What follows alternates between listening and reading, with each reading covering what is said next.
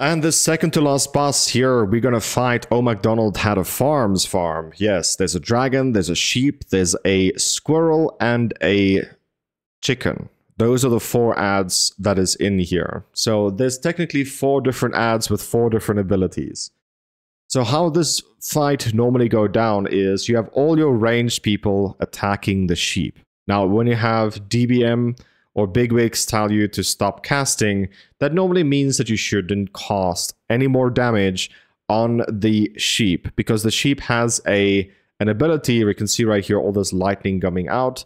If you attack them with anything, if you cleave or hit them with anything after they have the debuff, you will you'll get electrocuted back. So it's like return damage. The sheep cannot be attacked from melee because the sheep is the strongest enraged enemy. If it attacks you, it almost kills you instantly. I don't think it will one-shot the tank, but it will be very close to a one-shot. So that is unhealable damage. That is pretty much the sheep covered, right? Then we're going to cover the dragon. The dragon does only one thing. It does a frontal damage. So you just have to look every now and then where this frontal damage is pointing at and be sure that you're not standing in front of the dragon. It is pretty much extremely long, so you can't outdistance it. Like right there, I just had to move. It gives you more than enough time to see where the dragon is casting. So pretty much the biggest thing is if you see the dragon casting, just do not be in front of him. Now the chicken and the squirrel, they pretty much do similar things. They both will have a cast that you'll have to interrupt, and if you don't, it could one-shot someone. So it's very, very important that you interrupt them.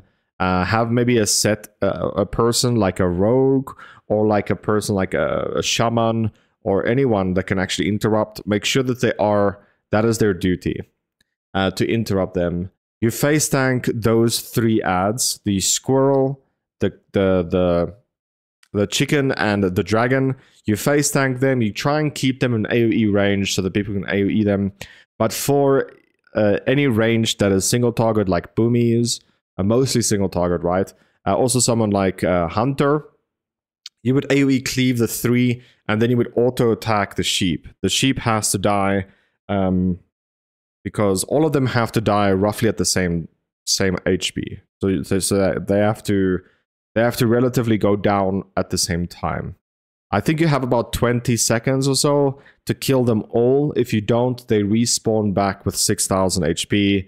It's not a lot, so if you do make a mistake, just keep in mind that you'll have to do extra damage.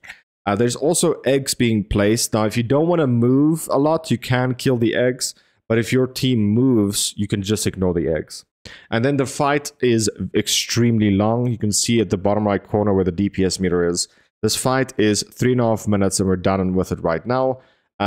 So if you need mana, you can press on these red buttons on the outside to get mana. You'll pay 300 HP for 300 mana or something like that, maybe 600 mana. So it's just like a free life tap. You can do this once every 30 seconds. And also just make sure that you run away from the middle, because the next boss is spawning.